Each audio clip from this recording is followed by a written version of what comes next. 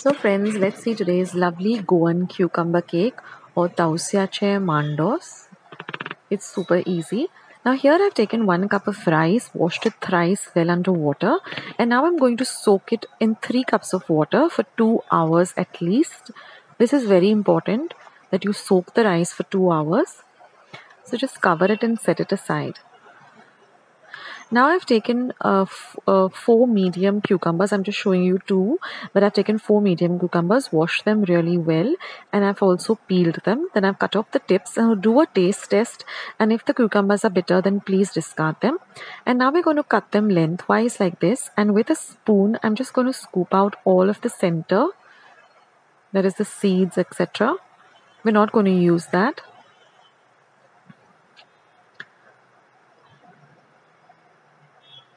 So you can put this in your plants, etc. Don't throw it into the garbage. You can put it in your plants. Just a small tip here.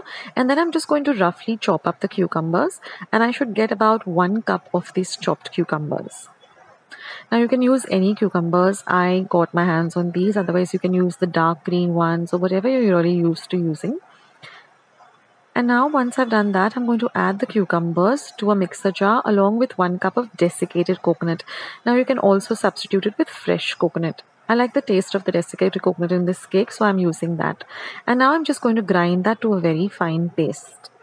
Now after 2 hours, the rice has nicely got soaked, so I'm going to drain out all the excess water, and I'm going to add this to my mixer jar.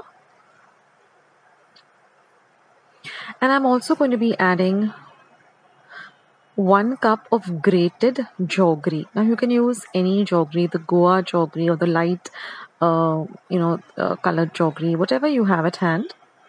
And I'm going to just add about 1/4 cup of water to help the grinding process. And we're going to grind this to a very, very smooth and fine paste like this. So you can transfer that to a bowl too.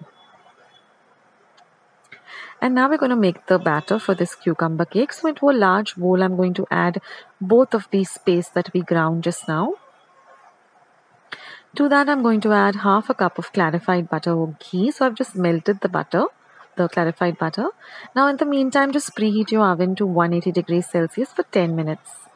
Now I'm going to add 1 teaspoon of elaichi powder or cardamom powder, as well as about 10 to 12 chopped up cashew nuts. And now you just have to mix everything really well together to get a nice batter. Mix this well so that the elaichi or the cardamom powder also gets nicely mixed up with the rest of the ingredients. And now I've just lined my cake tin with some butter paper. And I'm going to pour the batter into this cake tin. Now this is a 7x7 round cake tin. Then just give it a gentle tap, and now you're going to put it in your preheated oven and bake it at 180 degrees Celsius for 45 minutes. Now after 45 minutes, we're just going to do the test to see whether the cake is ready. So I'm just going to insert a knife into the cake, and if it comes out clean, that means it's ready. If yours doesn't come out clean, just put it back into the oven and bake it for about another 5 to 10 minutes. And once the cake is at room temperature, we're going to demold it, take off the butter paper, and I'm just going to turn it over to the right side.